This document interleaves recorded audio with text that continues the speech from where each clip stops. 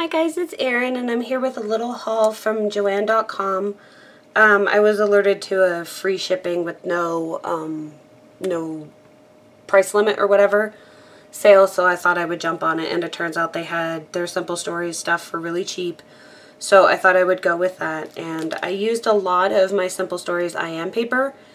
You'll probably see process videos of those. So I got the 6x6 pad because they had it for, I think it was $3 or $2.90 or something like that. It was really cheap. So I thought I would get that, and I got the 6x6 for the Say Cheese 2.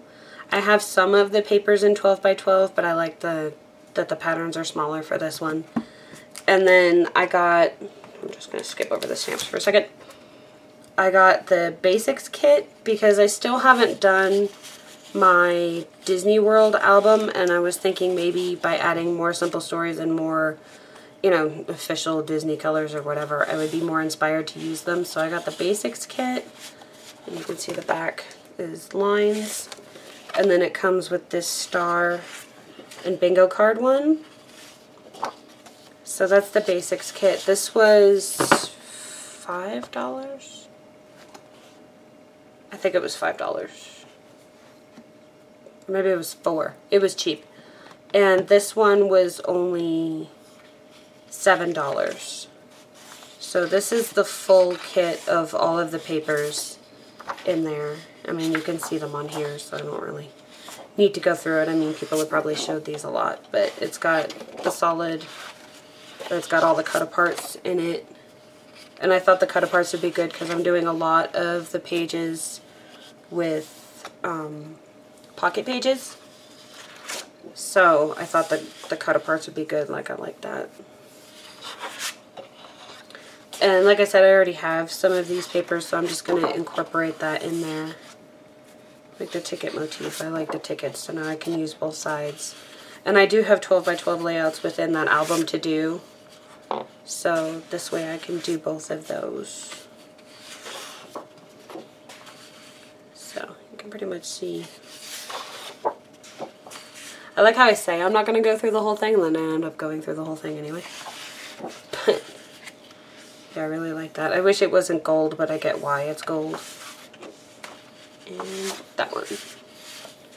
So yeah, I just got myself a whole pack of that to go. I mean, you have a lot of photos, and I still don't know if I've used them all up, and even if I have, I've got, you know, Disneyland right here, so I have a bunch of those to do.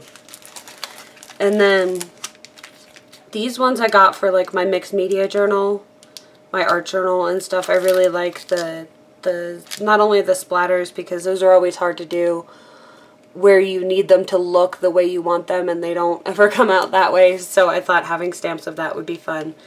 And then the circles I thought would be good to do in like gesso or white paint or something and put it over the top of a very busy background, so I got those. These ones I got just flipping through. I love butterflies, so I can never have enough. I mean, I have a tattoo of a butterfly, so, which is actually a stamp. You know, he's a very old stamp, but he's a stamp. So I thought that the variety of the butterflies are really nice. I've never heard of Joy Crafts. I literally just looked through everything that Joann's had, so it's all in German, it looks like. Maybe that's, I don't know. This is German, I think.